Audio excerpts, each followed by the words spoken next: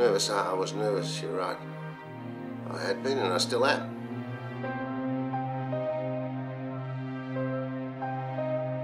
God came down and he spoke to me. And I know things you will never know. I've heard things that would make your heart stop cold. How can you call me mad? Smoke your cigarette and I'll tell you what happened. Watch me, and I'll calmly tell you what happened. And then you call me mad. I don't know how I thought of it. Couldn't tell you if I tried. But once I had, I was convinced. It was all I could think about. And I sat every night in the cold and the rain. I didn't do anything but think. He never called me a bum. He would always give me his loose change. Stay safe. It was not the man I hated. He had the eye of a devil, a pale white eye, and every time it looked at me, my blood ran cold and the devil looked right at me. There was no other way to stop the eye. I had to kill the man. So you must still think I'm mad. But madmen are stupid. A madman will get caught. You should have seen me. How clever I was. How much caution I took. How long I planned for it. I was really nice to that man for a whole week before I killed him. He had no idea I was following him home. I kept so quiet, so silent, and every night at midnight I would pick his lock and open the door so carefully, cunningly. You should have seen me. I would walk to his room and slowly open the door. I wish he'd been there. You would have laughed at how clever I was. It took me an hour to get my head into the room, far enough to see him, just so far that he wouldn't see me. When my head went in the room, I put my hand over the torch carefully.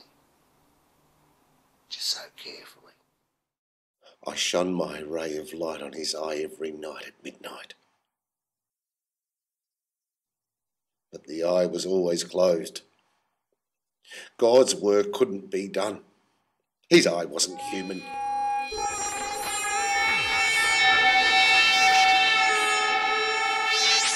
It was the eye of the devil.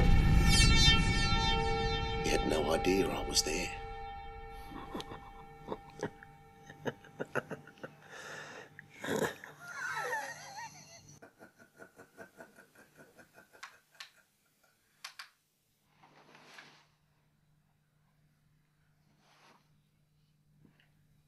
Who's there? For an entire hour, I didn't move a muscle. But he must have been sitting up in his bed, rowing in fear, watching and waiting, just like I was. Then after a whole hour, I heard a slight groan. I knew this groan. It was the groan of pure terror. It wasn't the groan of pain or grief, no. It was a groan made from the bottom of the soul when you're overloaded with terror. I'd heard this sound before, and I remembered it well. I knew how the man must have felt. And I felt his pain, although it made me laugh to hear his groan. And I knew that he had been sitting up in bed since the torch had turned on an hour ago. When he'd rolled in his bed, he must have been growing with fear.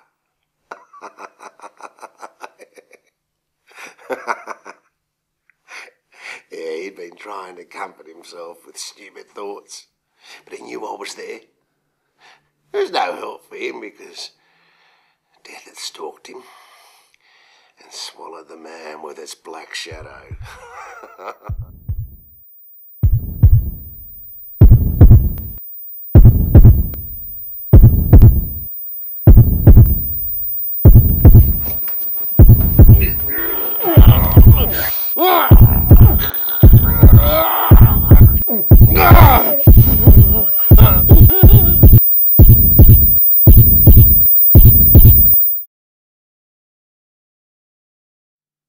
He was dead.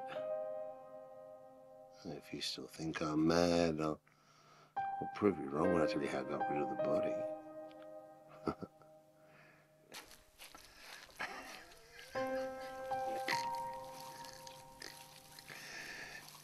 I pulled up the carpet and the floorboards, and I forced the body into the hole. And I put the boards back, pulled over the carpet, so cleverly, cunningly,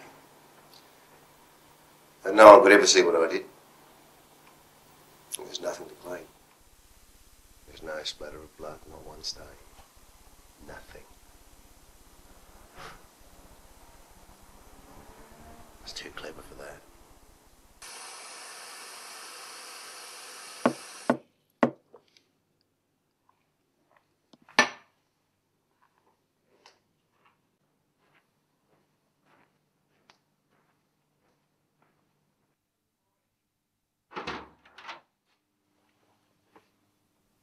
Hello? How can I help you? Evening, sir. Look, sorry to trouble you, but we've had reports of a large shout on the night of the 22nd, and also the owner of this residence, Alan, hasn't been reachable. I'm sorry, I'm Alan, the owner. I've been having night terrors recently, and that probably explains the noise. Been out in the country for the past few days on business. You know what reception's like out there. But the fact remains, sir, there are no photos of you in this apartment, so how can you prove to me that this is your residence?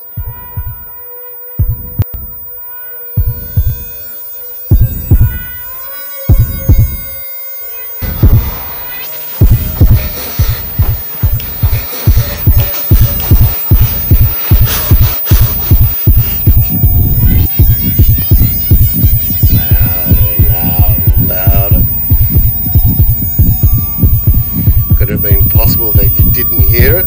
Christ almighty, no! No, you heard it. You knew. You were laughing at my fear. Anything was better than this humiliation.